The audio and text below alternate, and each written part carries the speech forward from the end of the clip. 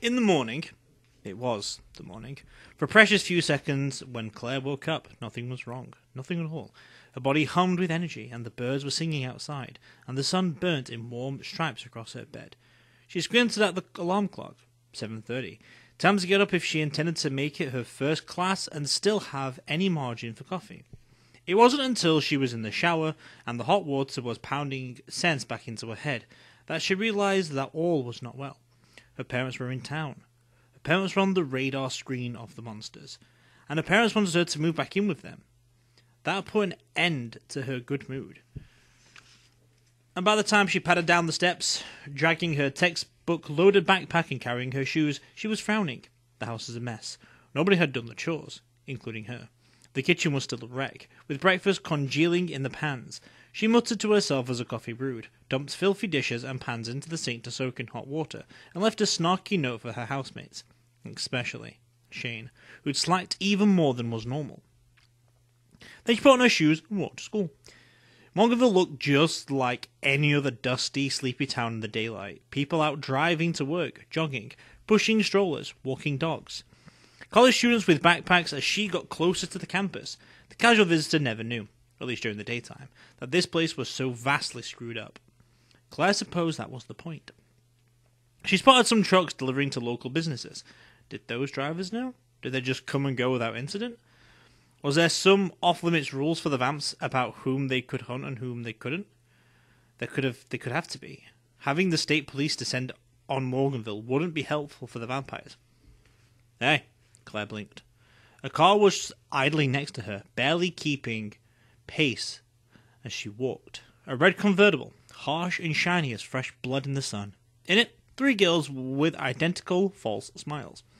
The driver was Monica Morrell, the daughter of the town's mayor, Claire's worst human enemy from day one of her tenure in Morganville. Monica had mostly recovered from her recent brush with death by drugs, or at least she looked that way. Glossy as the car, and just as hard. Her blonde hair was shiny and casually styled, her makeup perfect, and if she looked just a shade more pale than usual, it was hard to tell.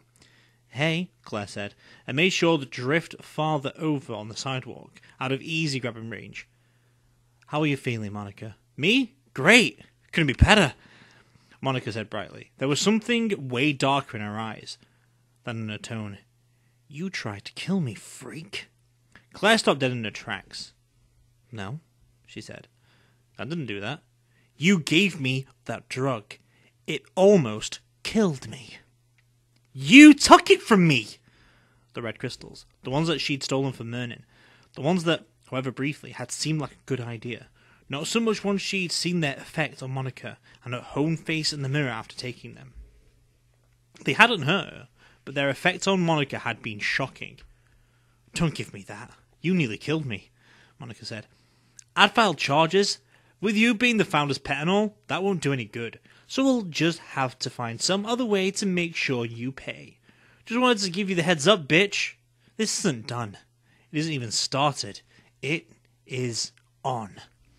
She gave Claire a cold, hard smile and accelerated away with a screech of rubber on pavement. Claire shifted her backpack nervously and looked around. Nobody had paid attention, of course. It didn't pay in Morganville to get into anybody else's business. She was on her own out here. Eve worked at campus, but Claire didn't want to drag her friends into this. They had enough problems already, and Monica was all her own, like it or not. But as she passed the recessed doorway of a boarded-up shop, she sensed someone watching her. She tried to dismiss it as imagination, but there really was someone watching her. She could make him out for a few seconds. Then she did with another unpleasant shock. Heroin addict, skinny, pale, stringy hair, wearing black. Eve's brother. Jason, she said, and involuntarily looked around for help. Nobody there. Nobody she can turn to. Not even a passing police car. And the police definitely wanted to talk to Jason after his run-in with Shane. It did her again. He'd stabbed her boyfriend. Tried to kill him. The cop said it was self-defense, but she knew better. Jason took his hands out of his coat pockets and held them up. Don't scream, he said, unless you really like it. I'm not going to hurt you. Not in broad daylight on a busy street anyway. He sounded different, odder than usual, and that was a pretty high standard of odd. What do you want? She clutched the strap of her backpack in a white-knuckled fist. In an emergency, it would make a respectable blunt object. She might knock him down with it, or at least trip him. It was only about a block to common grounds. Oliver owned her protection once she was inside the building, even from human enemies. Stop freaking, genius. I'm not here to hurt you. He put his hands back in his jacket pockets. How Shane? Why do you care? Because he frowned and shrugged. Look, that was self-defense, okay? You baited him. You threatened me and Eve. You wanted him to come after you. Yeah? Well, granted, I was tweaking. But the guy took a home run swing at my head, in case you missed it. Uncomfortably, that was true. What about the other people you've killed? Were those all in self-defense too? Who says I've killed people? You did, remember? You left a dead girl in our basement for Shane to find. You tried to put him in prison.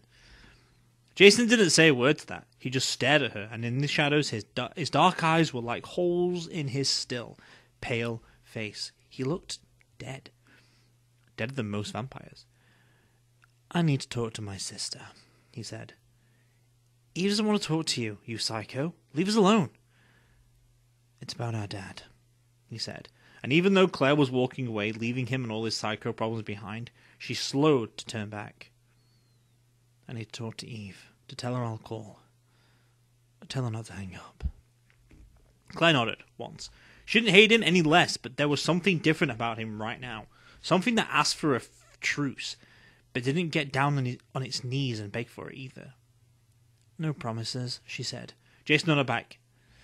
Didn't expect any. He didn't say thanks. She just kept walking. When she looked back, the doorway was empty. She caught a glimpse of a black jacket turning the corner at the end of the block. Damn, he moves fast, she thought, and that gave her another kind of chill. What if Jason had gotten his wish? What if someone had made him a full-fledged vampire, as hard as that seemed? She decided she'd ask Amelie, first chance she got. The morning classes came and went. It wasn't like any of them was especially difficult. Even the high-level physics courses she tested herself into. She traded out some of her lame core classes for a mythology course. Or rather, Amelia had insisted on it. That was a fairly cool thing, and she found herself looking forward to it. No discussions of vampires just now, unfortunately. It was all about zombies, voodoo, and popular media on the subject. They were going to watch Night of the Living Dead next week. Claire didn't know nearly as much about zombies as most of the other students, except for the first-person shooter game that Shane liked to play. She couldn't remember ever really paying attention to the idea. Of course, since moving to Morganville, she wasn't ruling anything out as unlikely. After mythology, which turned out to be a wealth of information, about voodoo. If she ever needed that. Claire had a break before lab sessions began. She took herself off to the University Centre. It was a sprawling building, home to a large study area with long tables and groupings of chairs, and it featured a bookstore. A cafeteria that served fantastic grilled cheese sandwiches and salads, and a pretty decent coffee bar. There wasn't a line today. Claire paid for a mocha and moved around to the barista side where Eve was working. Eve looked great today. Not just because of the care she'd taken with her outfit and makeup, she kind of radiated of satisfaction. Oh, right. Eve gave her an absolutely stunning smile and handed over a drink. Hey, Bookworm. Doing okay? Sure. You? Not bad. It's even been kind of slow and steady today after the morning rush. That smile had a secret. So, how was your night? Claire prodded. The secret wanted to be shared, and besides, she was kind of curious. Fantastic, Eve said. Since I was 14, I've had a crush on that boy, you know? And he never knew I existed. I went to every one of his concerts from the time he first started playing, up at the last time he headlined at Common Grounds. I just never thought it'd work out. And how was... Claire raised her eyebrows and left the question open to anything Eve wanted to make it mean. Eve's smile got wicked. Fantastic. They shared muffled squeals. Eve did a little happy dance behind the counter, dumped shots in a drink, and twirled. Claire had never seen her look so full-stop happy.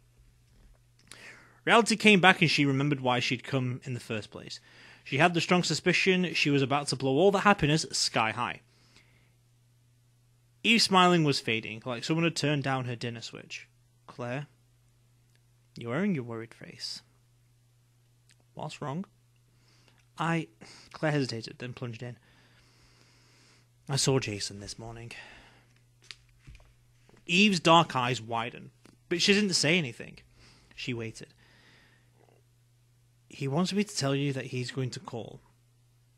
Something about your dad, he says. He says not to hang up. My dad? Eve repeated. You're sure? That's what he said. I told him no promises. Claire sipped her mocha, which was perfect, and watched Eve's expression. Not too easy to read right now. He didn't try to hurt me. Broad daylight on the main street? Yeah, well, he's bug out crazy, but he's not stupid. He seemed very far away suddenly. Eve seemed very far away suddenly. And all the happy glow was gone. I haven't talked to either one of my parents since my 18th birthday. Why not? They tried to sell me to Brandon, she said flatly. Like a piece of meat on the hoof. I don't know why Jason's suddenly all nostalgic about the fam. It's not like there were good times to remember. But they're still your parents. Yeah, unfortunately. Look, here's a story of the Rosser clan. We're the original nuclear family, as in nuclear bomb.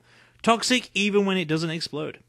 Eve shook her head. Whatever Dad's damage is, I don't care. And I don't know why Jason would either. Another student had paid for coffee, and Eve cast him an absent, empty smile and started pulling espresso shots with mechanical precision. It's nothing, she said. I'm hanging up on him when he calls, if he calls. And even if it's something, I don't give a damn anyway. Claire just nodded. She had no idea what to say. Eve was clearly upset, a lot more upset than she'd expected her to be. She waved goodbye and took herself off to a nearby study table, and began ploughing through a book she'd borrowed from the library. Somebody's PhD paper, which read like the guy had never bothered to attend a single English composition class. Good equations, though. She was heavily involved in them when her cell phone rang. Hello? She didn't recognise the number, but it was local, and not her parents. Claire Danvers? Yeah? Who's this? My name's Dr. Robert Mills. I'm the one who treated your friend Shane in the hospital. She felt a piercing sensation of alarm. Nothing's wrong with... No, nothing like that. He broke in instantly. Look, you were the one who had the red crystals, right? The ones that nearly killed the mayor's daughter. Claire's momentary relief burnt away like flash paper. I guess, she said. I gave them to the doctor. Well, here's the thing. I've been looking at those crystals. Where'd you get them? I found them. Technically true. Where? In a lab. I need you to show me this lab, Claire. I don't think I can do that. I'm sorry. Look, I understand that you're probably protecting someone important, but if it helps, I already have approval from the council to work on these crystals, and I really need more information about them. Who developed them? How the ingredients... I think I can help.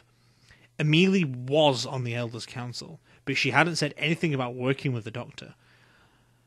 Let me find out what I can tell you, Claire said. I'm sorry, I'll call back. Soon, he said. I've been told the goal is to increase the effectiveness of this drug by at least 50% within the next couple of months. Claire blinked. Do you know what it does?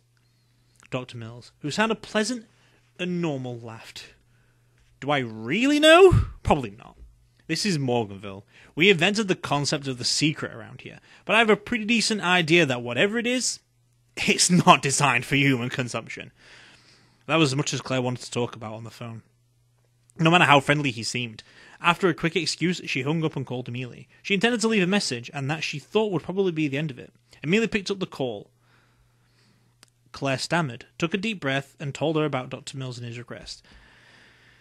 I should have told you last evening. I have decided to concede to your request to have additional resources on this project, Amelie said. Dr. Mills is a trusted expert, a long-time resident of the town, and he won't make the kind of value judgments others might. He's also capable of keeping our secrets, and that is imperative. You understand why? Claire did, all too well. The crystals were a drug that helped vampires ward off the effects of a degenerative disease. A disease they all had. One that was robbing them of their ability to reproduce. Amelie was the strongest, but she was sick too. And the worst cases were insane, and locked away in cells beneath Morganville. And so far, few of the vampires knew about the illness. Once they did, there might not be nothing to stop them from lashing out, blaming others. Innocent humans, probably. Just as bad would be the effects of the human population. Once they knew the vampires weren't invincible, how many of them would really cooperate? Amelia had long ago figured that this could destroy Morganville, and Claire was pretty sure she was right. But he wants to see Merlin's lab, Claire said. Merlin, her mentor and sometimes even her friend, had slipped off the edge of sanity, and he was in one of the cells. Lucid sometimes, and other times, dangerously not. Should I take him there? No. Tell him that you'll bring what he needs to the hospital. I don't want any human other than yourself in that lab, Claire. They are secrets that must be kept, and I rely on you to see to it. Restrict his research only by refining and enhancing the form you have already created. What Amelia meant in that queen cool way was that if Claire spilt the beans, she'd end up dead. Or worse. Yes, Claire said faintly. I understand. About my parents? They are safe enough, Amelia said. That wasn't the same thing as saying they were safe. You'll not see Mr. Bishop for the time being. If you happen to see his two associates, be polite, but don't fear. They are well in hand.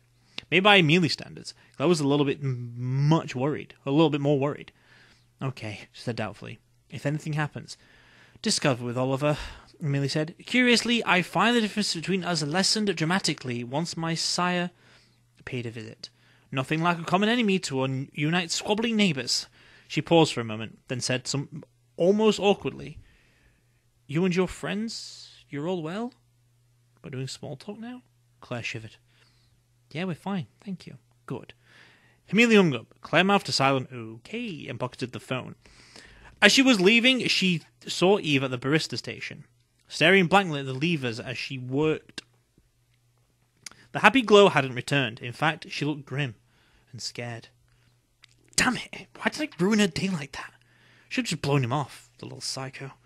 Claire checked her watch, snagged her backpack, and jogged off to her lab class.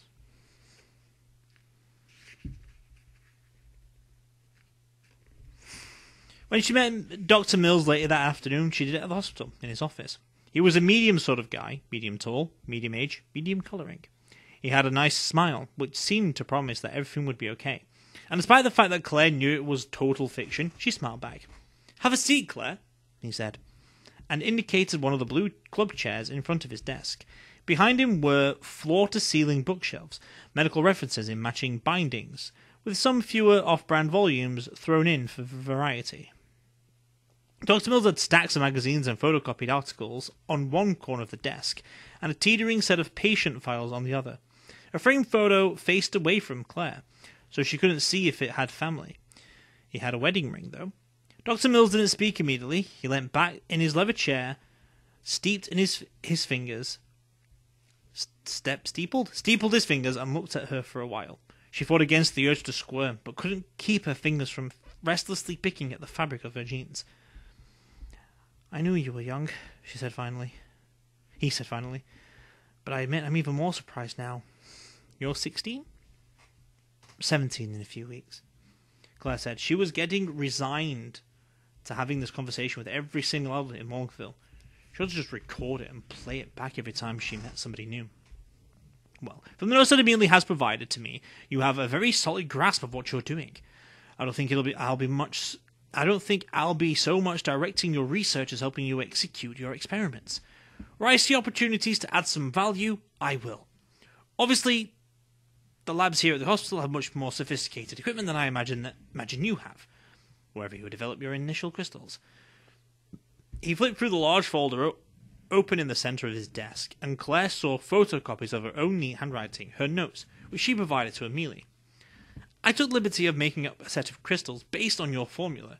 Using the facilities in our lab, I found that if you accelerate the drying process with heat, you can increase the strength of the dosage by about 20%. But I also created a stronger liquid version that can be delivered directly into the body by injection. She blinked. Injection? She tried to imagine getting close enough to Merlin to stick a needle in his arm, especially when he was on one of his bad swings. It can be delivered through a dart, like an animal tranquilizer. Although I wouldn't use that analogy to anyone else. Wouldn't be respectful. She managed to smile. That'd be very helpful. I didn't try the heating process for drying the crystals. That's interesting. No reason you should have.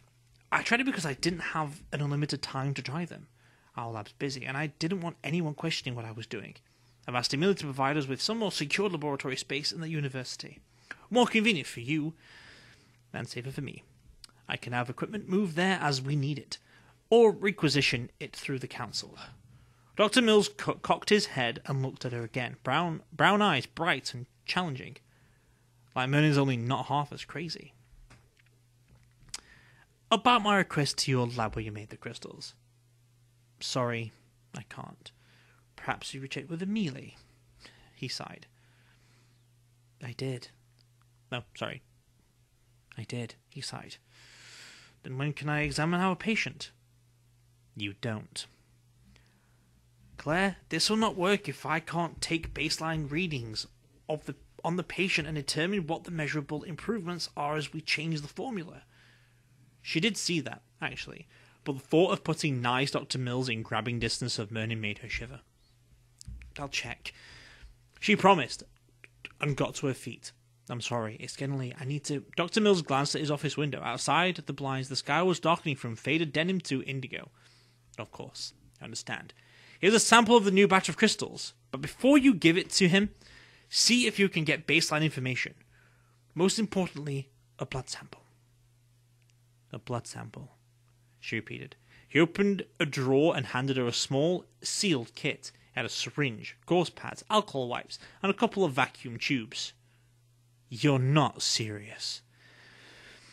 I'm not saying it might not be difficult, but if you won't let me go with you to do it...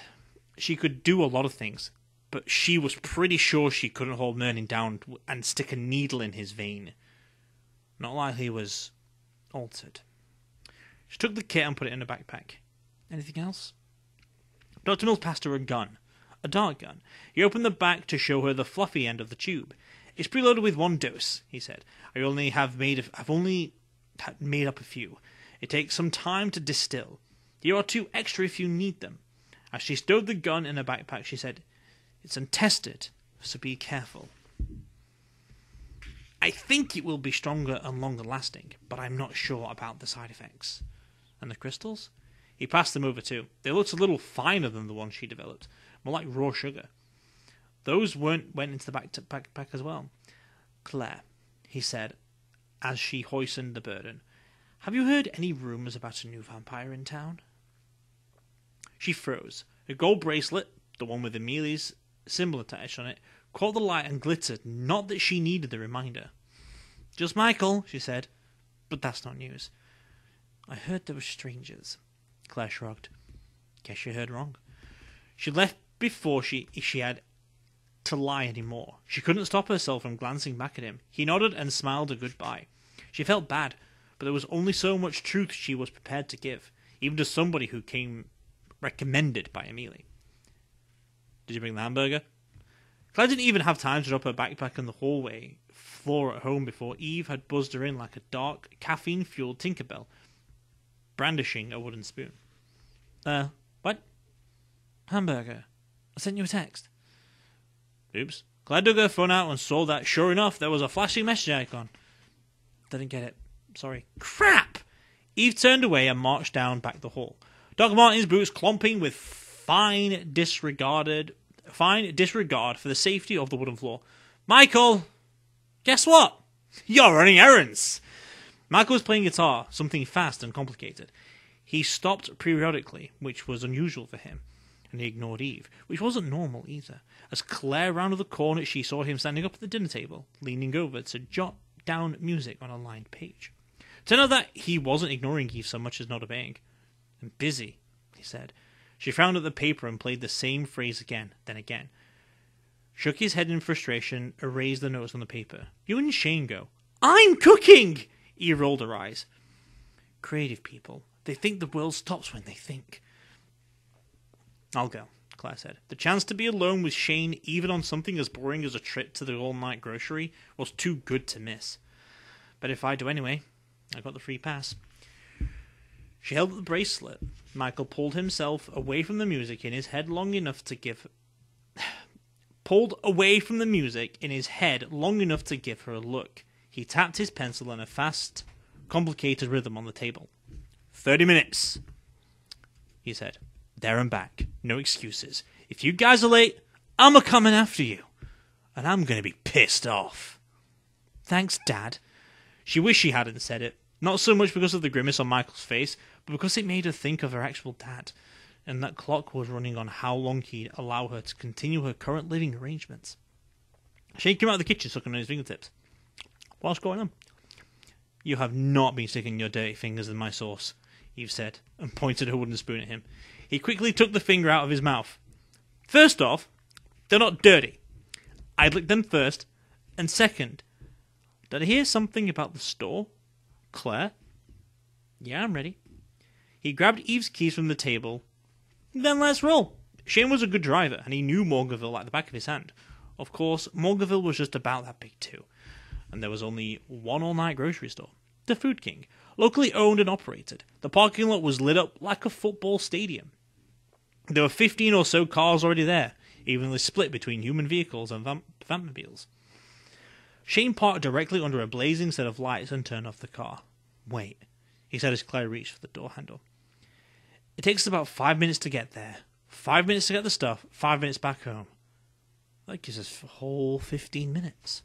She felt her heart stammer and race a little faster. Shane was looking at her with fierce intensity.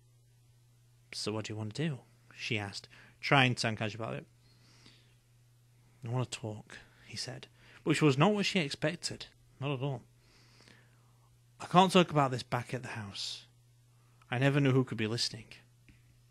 Meaning Michael? Shane shrugged. It's just never exactly private. He wasn't wrong, but she still felt horribly disappointed. Sure, she said, and knew she sounded stiff and wounded. Go ahead. Talk. Her eyes widened. You thought... Just talk, Shane. He cleared his throat. I've been doing some research on Bishop. The idea of Shane and research didn't seem to want to fall into the same sentence. Where? The town library. He shrugged. Special collections. I know Janice, librarian. She was a friend of my mum's. She let me into the back and take a look at some of the older stuff, the things they don't put out for public reading. The vampire collection. He nodded. Anyway, the only thing I could find out was a reference to a bishop. Maybe not the same one, who killed a lot of people about 500 years ago. Doesn't sound too unusual. Except that he wasn't killing humans, Shane said. From the way the thing was written, Bishop was killing off his enemies in the vampire community, making himself the ruler of the world. And then something happened, and he dropped out of sight. Wow. No wonder Amelia and Oliver were freaked. If he's been underground all this time and has a rep for taking out anyone who stands in his way, human or vampire, yeah, I'd be freaked too. Anyway, I thought you should know. It could be important. Thanks. He nodded, gaze fixed on hers. Anything else? She prompted. Yeah. He leant forward and kissed her. His weight settled toward her, leaning her back against the door, and she felt all the strength and breath go out of her body, replaced with a quivering, golden vibration. Oh. Shane's lips were warm and damp, soft but demanding, and she heard herself make a sound like a whimper in response. His hands knew just where to hold her. One at the back of her head, one at the small of her back, pulling her closer, fitting their bodies together. It felt so good. It was like swimming in sunlight. Her fingers tangled in his soft, shaggy hair and traced down his back. And for a wild second, she imagined what it would be like. Right here, right now, in Eve's big car. It seemed to go on forever, a dreamy eternity of heat. His hand slipped down her shoulders, traced her collarbone, and then moved lower. She heard herself make a sound that was more of a whine than anything else. A naked plea. As the heat of his touch reached the top of her bra, slid past the edge and down. Shane broke the kiss with a gasp, leaning his cheek against hers. The sound of his breath in her ear made her shiver again. So close. God, we're so close. We'd better go inside, he said. It sounded like he was fighting hard to sound normal, but he was missing by a mile. And when he sat back, all she could see was the hot focus in his eyes, and his damp, reddened, totally kissable lips. She wondered what he was seeing in her, and realized with a shock that it was probably the same thing. shared hunger. Yeah, she said. She didn't sound normal either. She wasn't sure she could walk, in fact. Her whole body felt like it had melted, especially around the knees.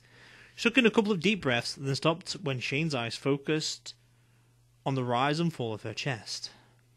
We should go shop. Shane checked his watch. No. We should get the hamburger, throw money at the cashier, and break every speed limit back to the house if we don't want Michael calling up the SWAT team. That sobered them up, enough to get them out of the car and into the store. But they held hands the whole way. Inside, the place looked too bright, and yet somehow too cold. Aisles of colourful packages. There were a few shoppers pushing carts, and some of them, Claire knew, had to be vampires. But she couldn't necessarily tell which ones. At a glance, many of them had perfected their human disguises. Was it the 20-something girl with the red hair and the long shopping list? Or the elder lady with a little fluffy dog riding in the child seat of the cart? Not the dad with the two small children on the harassed look. She was sure of that one. Claire didn't really have time to gawk. Shane let go of her hand and pointed off down one aisle. She split off toward the meat section. Choosing hamburger was mainly a decision about poundage, and Eve hadn't said how much to get. Claire settled for 2 packages, and headed for the aisle where Shane had disappeared. The snack aisle. What a shock. The song on the store speakers changed to an annoying and slightly creepy song from the 1970s. I always feel like somebody's watching me. It's probably from the 70s. Something about the seasons in the sun. Never mind. And she was thinking about how ironic that was when she rounded the end cap display and found Shane backed up against the shelves, with a woman pressed right up against him. It was a female vamp Bishop had brought to town.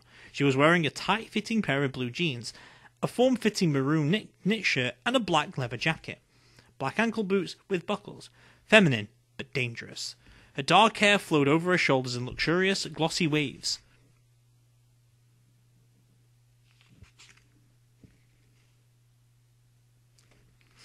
And her skin was the colour of fine porcelain.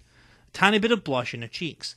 Her eyes were fixed on Shane's. He was crushing a bag of chips in one hand, but he'd clearly forgotten all about it. The vampire leant forward and took in a deep breath from around Shane's neck. Shane closed his eyes and didn't move. She said in that slow, sweet voice. You smell like desire. I can feel it curling off your skin. Poor little thing. All frustrated and wanting. I could help you with that. Shane didn't open his eyes. Get away from me. The vampire's hand shot out to slam hard against the shelves next to Shane's head. The entire structure rocked unsteadily, but didn't quite go over. Don't be rude, Shane Collins. Yes, I know who you are. You've been locking us up, so I did a little reading all on my own. You've got daddy problems, don't you? I understand. I have those too. I could tell you all about it if you come with me. It'd be nice to have a strong man to tell my troubles to. As quickly as it had to come, her anger was gone, and she was back to the vampire sex kitten she'd been back at the glass houses, running her pale fingers down Shane's collarbone, over his chest. I said, go away. Shane said and opened his eyes to stare at her face. Not interested, leech. My name's Sandra, honey, not leech, bitch, or bloodsucker. And if you want to survive my visit to this cesspool of a town, you'll learn to call me by my name, Shane. Her pale lips curled into a smile. Or if you want other people to survive it. Now let's be friends. She leant forward and brushed her lips lightly against Shane's, and Claire saw him shudder and go completely still.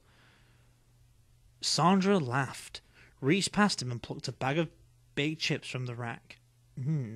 She said. Salty. Tell your girlfriend I like the taste of her lip gloss. Shane walked away. Shane and Claire stayed frozen where they were until she was out of sight, and then Claire rushed to him. When she put her head on him, he flinched. Just a little.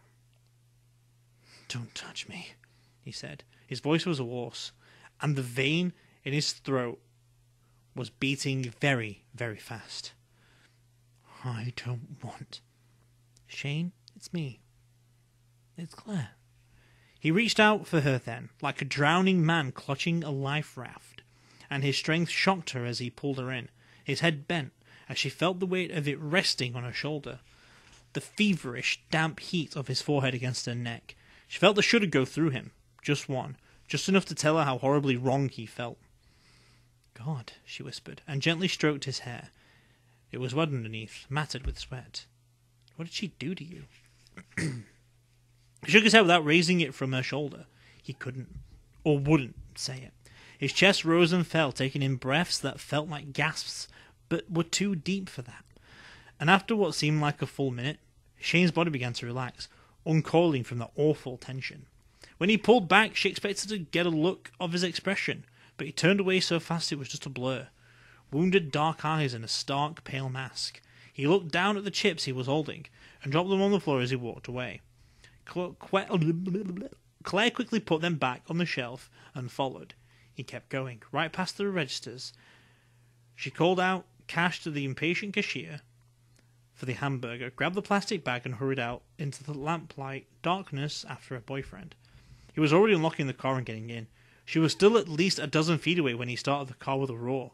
She saw the flare of brake lights as he shifted into gear. For a heart-stopping second, Claire thought he was going to peel out and drive away, leaving her there in the dark, but he waited. She opened the passenger door and got in. Shane didn't move. "Are you okay?" she asked. He didn't so much as look at her. He put the car in gear and burnt rubber on the way out of the lot.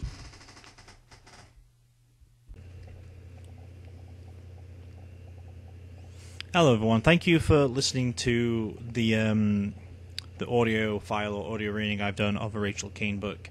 I'm putting this in there, so if you want to skip past this bit and move on to the next video, that's fine by me. This is just like a cancer plug, because I want to do this, as well as also I have to do this, because the thing you've just listened to is illegal for me to do without having a charity case behind it, which I don't want it to be like a situation like, oh, I'm only doing this for the sake of cancer, which I'm actually doing this for the sake of cancer, but I did cancel this series a long time ago. It came to my recent attention that I should redo this in a better format, and I feel like now is a perfect opportunity to actually restart this in the worst possible way. Back in 1st of November, back in 2020, Rachel Caine sadly passed away to a rare bone cancer called sarcoma. Now, in the description below is going to be a link that you can. It's going to be a link so you can support the research into helping people survive and defeat sarcoma bone cancer and soft tissue cancer cells and all that stuff. So that's just going to be in the description right there down below. It is in pounds for those American ones, but obviously PayPal and all the research still goes to the same thing, because once it's been cured, once they found a cure for it or found an easier solution for it and stuff like that, it does get sent around all around the world, because everyone works on the same thing all over the world. It's just that this charity is based in UK.